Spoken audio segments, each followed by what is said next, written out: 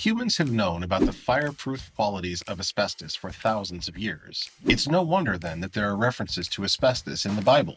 Let's take a look on this episode of Asbestos Rewind.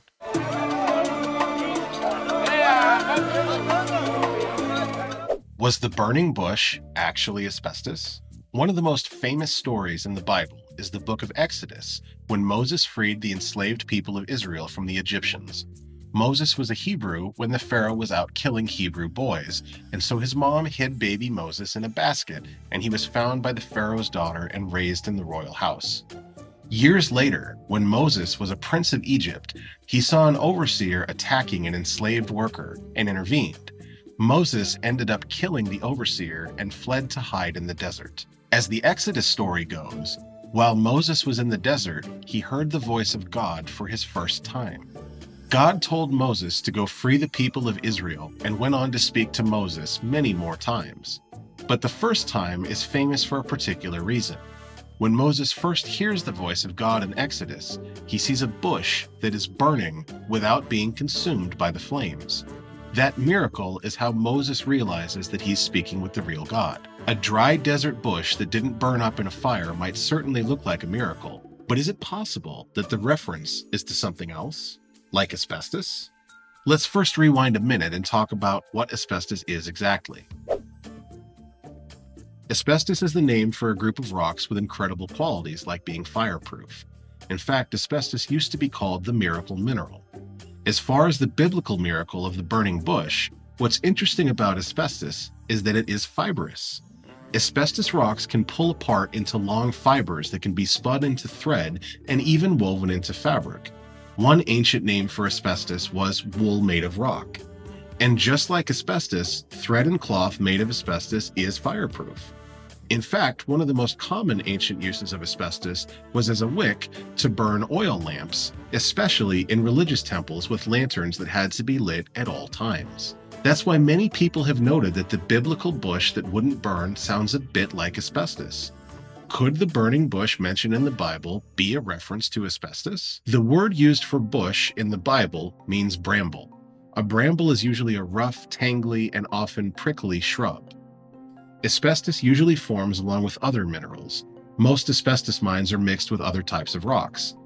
Asbestos often looks like long white fibers, like a man's beard, and in nature, asbestos can look like it's growing along a rock wall. In fact, the ancient Roman naturalist Pliny the Elder, who created the oldest existing encyclopedia of the natural world, thought that asbestos was a plant. He described it as growing in the deserts of India, which were so hot that it developed the ability to resist fire.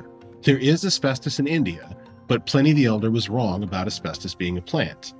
No wonder he did, though. Asbestos was made into cloth, and in those days, a lot of cloth was made from plants. Linen was the most common thread and fabric used in the ancient world, and it was made from a tall plant known as flax. And the Roman name for asbestos cloth used by Pliny the Elder was vivum. Vivum means linen that is alive. So it makes sense that Pliny seemed to believe asbestos cloth was spun from a plant that was fireproof. Asbestos is the only rock that has such a fibrous nature. And if even careful historians like Pliny confused asbestos with a plant, is it possible that others unfamiliar with asbestos might have as well? Was the burning bush a Dictinus albus plant? Others have suggested that the burning bush was in fact a Dictinus albus plant, which grows in northern Africa and secretes oils that can burn quickly. If it ignites, it can burn in a flash without setting fire to the rest of the plant, like a bush that wasn't consumed.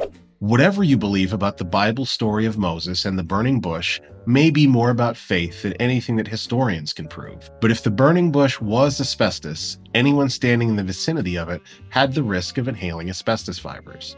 Fortunately, the Bible says that Moses hid his face from the burning bush.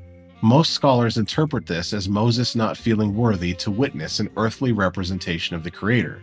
But if the bush was actually a burning outgrowth of asbestos mineral fibers, it might also have helped Moses avoid breathing them in. Whatever the burning bush was, the idea of something that can burn and not be consumed does seem like a miracle.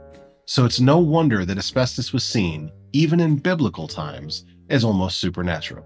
We'll talk more about that next time on part 2 of our Asbestos in the Bible series and learn about asbestos in the New Testament. Thanks for watching Asbestos Rewind.